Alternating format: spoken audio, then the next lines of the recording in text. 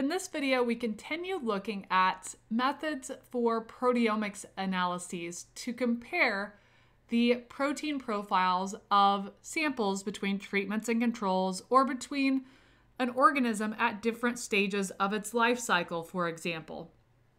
In earlier videos, we looked at alternative proteomics tools, such as the use of two-dimensional gel electrophoresis with mass spectrometry, as well as isotope-coded infinity tags as a useful way of comparing protein samples between treatments and controls. Now we're going to extend out to an additional method for proteomics called shotgun proteomics.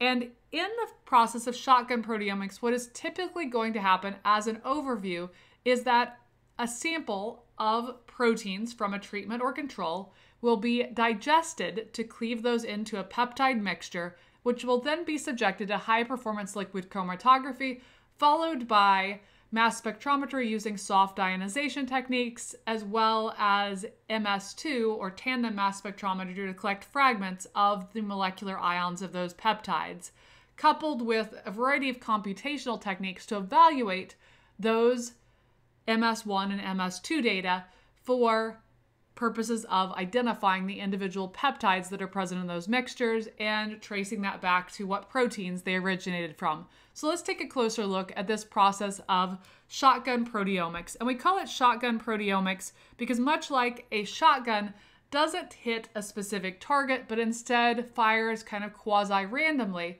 the shotgun proteomics will quasi-randomly look at the different proteins that are present in a particular sample. So this is a bit different than the isotope-coded affinity tags that we were looking at in the last video, where the isotope-coded affinity tag formed a covalent link to a specific functional group from a protein, such as forming a covalent link to a cysteine residue. And so in that case, we'd be looking at proteins that contained cysteine residues specifically. Here with the shotgun proteomics approach, we are going to be detecting whatever peptide fragments show up in our LC-MS experiment. And so taking a look at the workflow of how we would go about carrying out this type of shotgun proteomics approach, I'm going to draw out a schematic of what will happen during this process and what information we will gain. So we start here with our biological sample, which I'm just going to represent as this poor attempt at drawing a tube of our biological sample. A sample from whatever treatment or control organism that we desired to look at.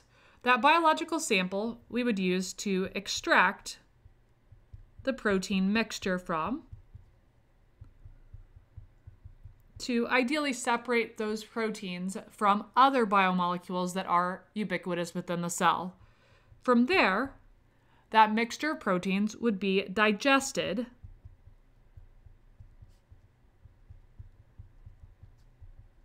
using trypsin or some other protease, such as proteinase K, which is a broad-spectrum protease that digests at a variety of different positions within a peptide.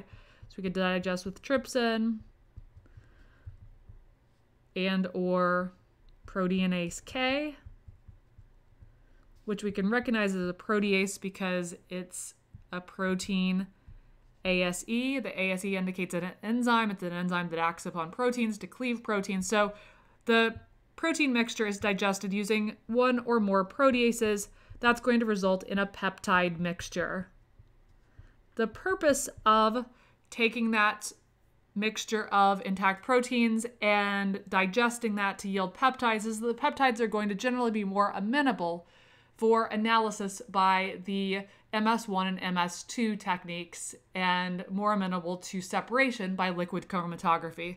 So that peptide mix that results would then be subject to LC-MS, liquid chromatography, mass spectrometry, using specialized chromatography columns that we recognize to be suitable for separating peptides of different chain lengths, peptides that contain different amino acids, etc., to get some separation of the peptides within that mixture, to simplify out the mixture sufficiently so that once it enters the mass spectrometer, distinct mass spectra can be obtained that correspond to individual peptides.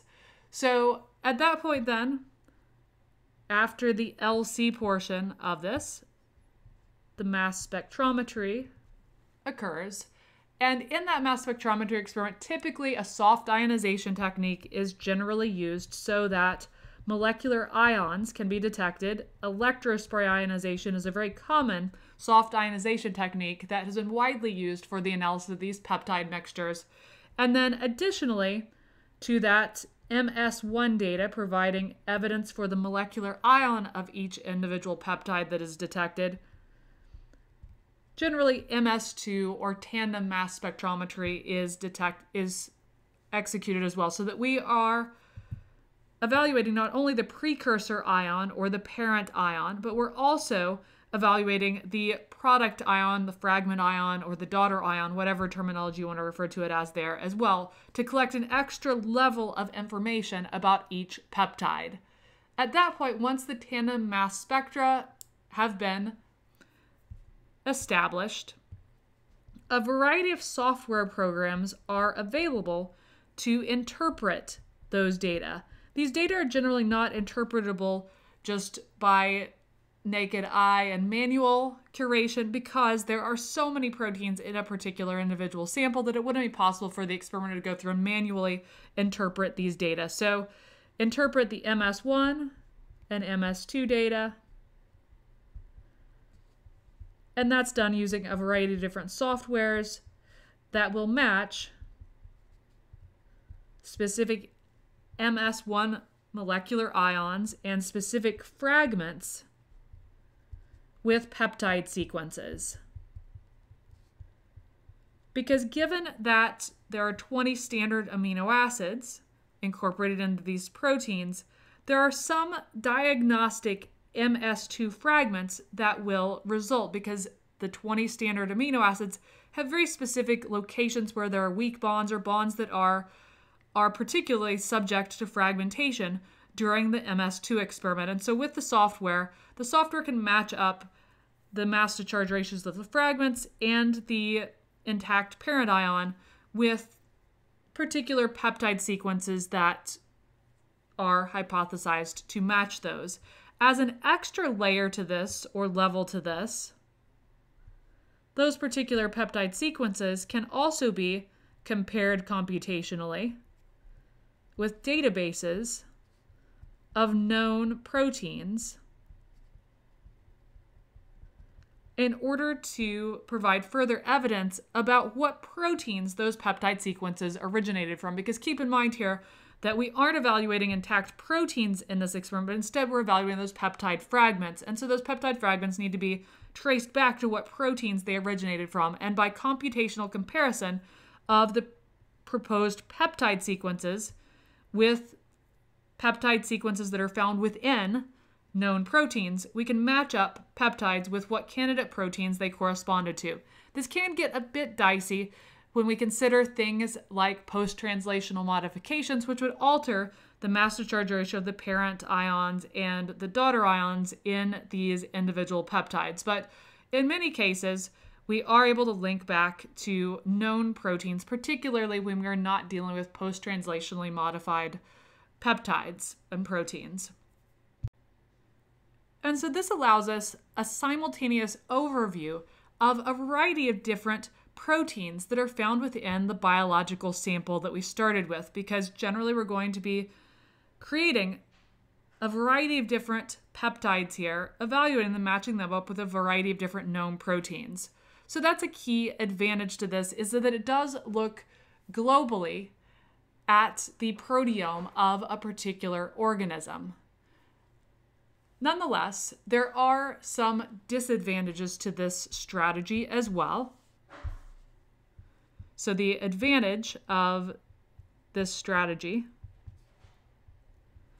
is that it is global. It is going to be capable of looking at a variety of different proteins by looking at peptide fragments simultaneously, rather than targeting one specific functional group or relying upon the ability to separate proteins using 2D gel electrophoresis or things like that. Disadvantage is that we didn't see anything incorporated into this experiment that allowed relative quantification of specific proteins between treatments and controls. So relative quantification of specific proteins can be challenging.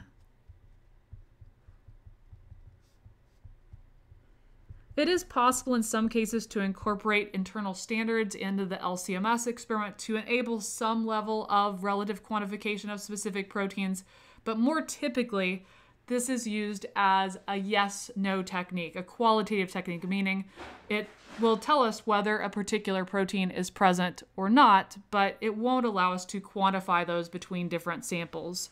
So that is a possible disadvantage of this.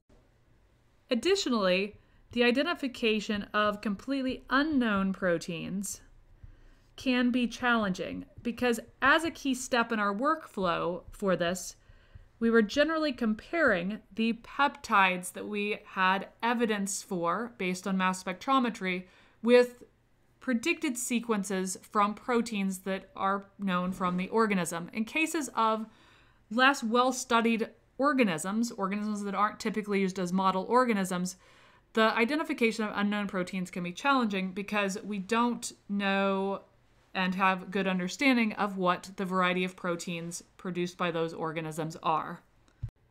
So overall, to summarize, when we think about the three main types of proteomics analyses that we have focused on in this unit, those three main types being 2D gel electrophoresis with mass spectrometry, isotope-coded affinity tags being used, and this shotgun approach. In all three cases, the mass spectrometry is a key portion of that modern workflow because of the vast capabilities of mass spectrometry for analyzing proteins and peptides.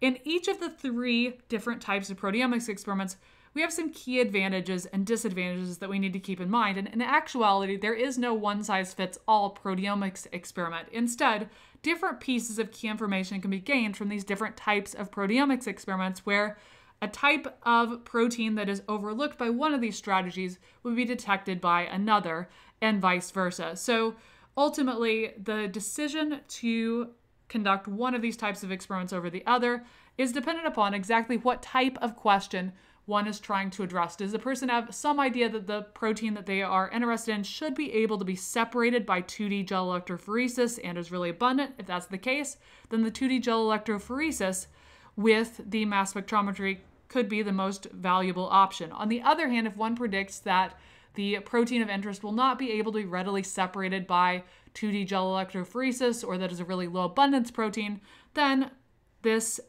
strategy of shotgun proteomics might be a more advantageous approach. So one has to keep in mind what exactly they're trying to accomplish in their proteomics experiment and what types of proteins they're particularly interested in looking at to determine what the best approach is for that particular situation.